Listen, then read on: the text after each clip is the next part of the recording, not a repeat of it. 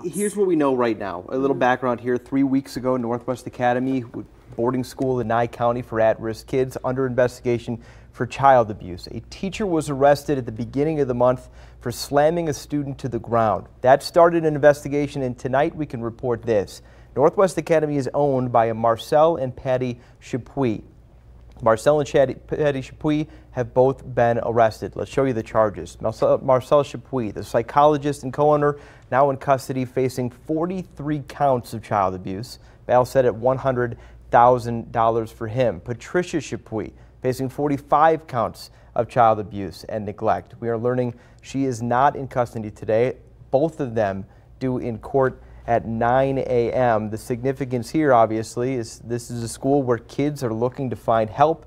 They say they're getting anything but. We've talked to former students who tell us that teachers' abuse is rampant there by teachers and former staff members.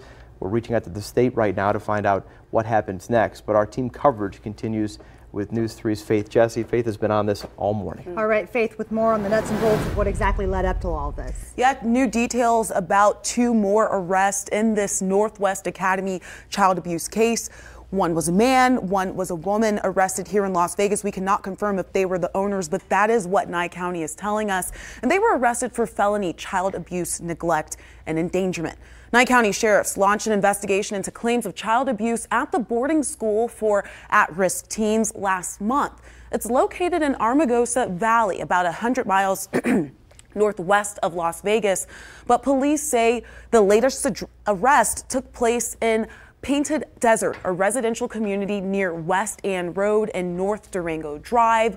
While police have not yet released the identities of these suspects, their arrest comes after a third suspect, 29-year-old Caleb Hill, was taken into custody after allegations that he slammed a student onto the ground several times. An update from Nye County. We're waiting on that. When they do update us with more information, we'll be able to bring it.